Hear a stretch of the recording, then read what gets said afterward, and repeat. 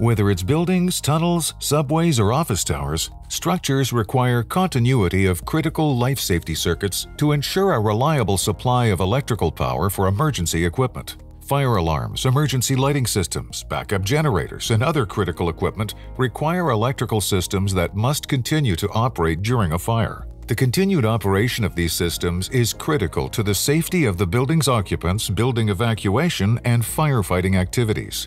In order to ensure the performance of these safety circuits, national and local codes typically require a 2-hour fire resistance rating. To achieve this rating, cables are tested and certified by a testing agency in accordance with a testing standard such as UL 2196. However, engineers often ask, are there significant differences between the UL 2196 listed systems, and is the current UL 2196 testing adequate? The answer is yes. There are differences between systems, and no UL 2196 currently does not test for the presence of toxic and/or flammable gas created during testing, and they do not test for tensile strength post-fire exposure. An ISO 9001 certified and a nationally recognized third-party laboratory conducted testing above and beyond the current UL 2196 standard test protocol. The testing showed that some UL 2196 approved cables produced toxic smoke and gases under fire conditions that can ignite and explode, with forces similar to natural gas. These findings have important implications for specifying engineers, fire marshals, and for codes and standards committees.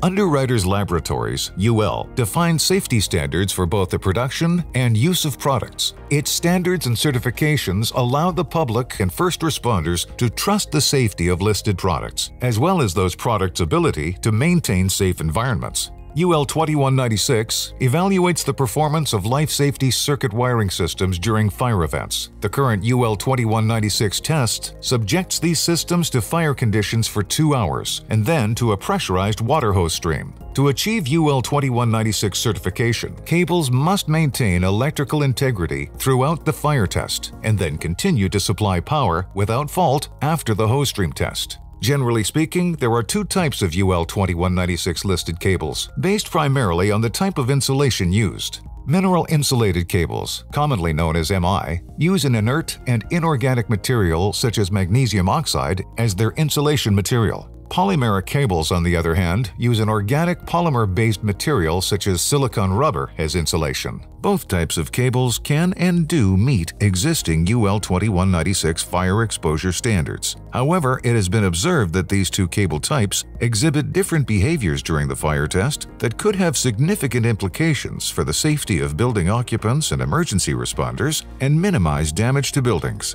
An ISO 9001 certified and a nationally recognized third-party laboratory conducted additional testing beyond the current UL 2196 standard test protocol. Using cables purchased from authorized electrical product distributors, the labs conducted a series of experiments to characterize and quantify smoke and gas generation, composition, concentration, combustibility and flammability of gases generated, mechanical strength, electrical integrity. This video will discuss the testing conducted and some of the key findings.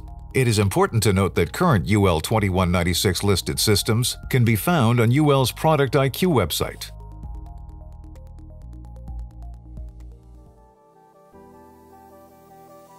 The ISO 9001 certified lab conducted material composition analysis of each of the 5 cable systems to understand their behavior and identify the types of substances off-gassed from each system when heated to 900 degrees Celsius or 1652 degrees Fahrenheit. This analysis approximated the conditions a system might experience at a building fire and was conducted to determine what substances each system emits into the environment during such a fire. All of the cable systems evaluated, except nVent PYROTENAX System 1850, have silicone rubber-based insulation. After identification of non-metallic materials used in system components, the thermal stability of each non-metallic material was TGA tested up to 900 degrees Celsius. TGA testing involves heating a small sample at a controlled rate while monitoring the weight loss of the sample. TGA results showed a significant reduction in weight for all samples except for PYROTENAX FHIT 1850's inorganic mineral powder. While the System 1850 cable sample lost a fraction of a percentage of weight, the remaining non-metallic material samples from other cable systems lost at least 10% and up to 76% by weight. Weight loss at higher temperatures may indicate degradation of organic and polymeric materials. This weight loss occurs when gases are released from the silicon rubber insulation material when exposed to heat. These gases were then examined by pyrolysis GCMS to isolate and identify the substances emitted upon heating. Pyrolysis is an analytical tool that involves flash heating a very small sample to 900 degrees Celsius in helium in an instrument that can capture and analyze the resulting gases. GCMS experiments identify different substances that are present in the gases and give an estimate of the quantity of each gas emitted. The volatile substances detected in the emitted off gases through pyrolysis are undesirable for different reasons. For example, hydrocarbons and siloxanes of various types may be toxic, explosive, and/or flammable.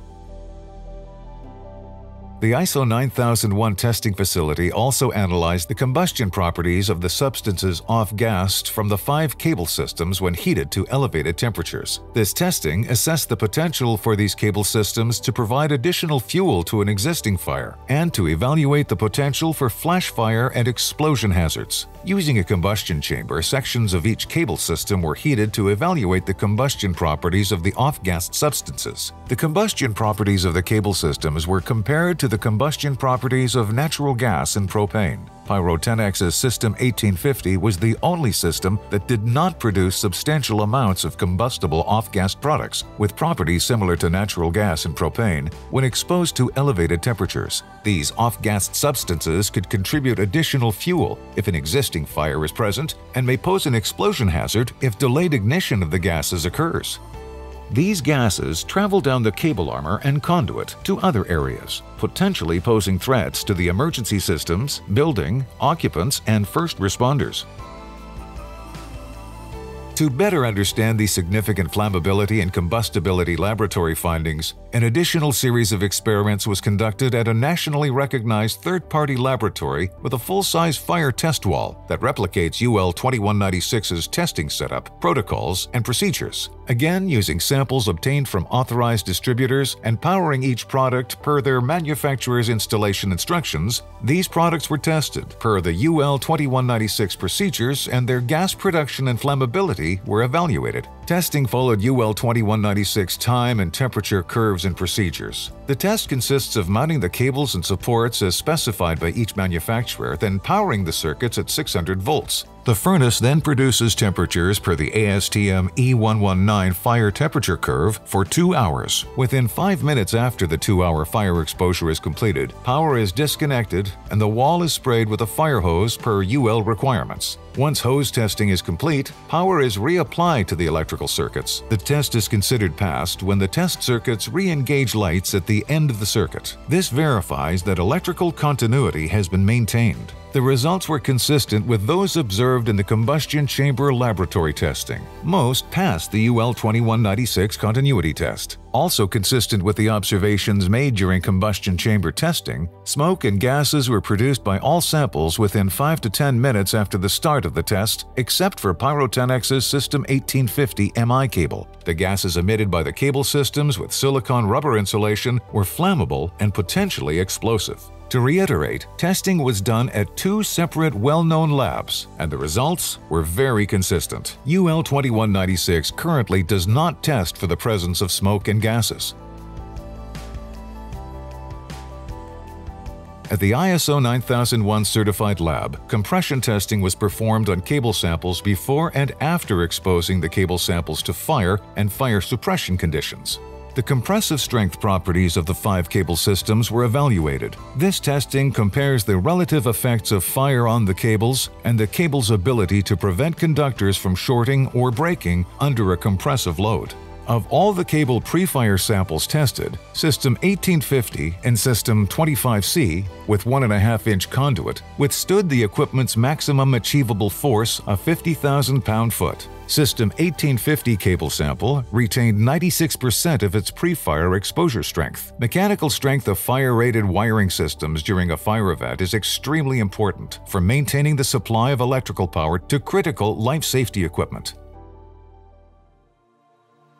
For over 100 years, fire safety codes and standards such as UL 2196 have been instrumental in saving lives and property by recommending best methods and practices for designing buildings. Driven by learnings from scientific inquiry and from incidents of high-rise fires and failures of critical life safety circuits, agencies have continuously improved their fire safety standards. We are confident that the industry will appreciate the knowledge gained from this series of experiments. Standards evolve as new knowledge is gained, and we are hopeful UL will review their current 2196 standard to consider additional requirements regarding allowable levels of smoke and toxic and combustible gases. Doing so could help reduce property damage and, more importantly, improve the safety of building occupants and emergency responders in the event of a fire. With the availability of new knowledge on the shortcomings of listed silicone rubber insulation-based cables under fire conditions and the availability of other listed systems that do not produce toxic and combustible gases under fire conditions, fire safety professionals have more facts to confidently specify the safest systems. For life safety circuits, you have to be wired differently.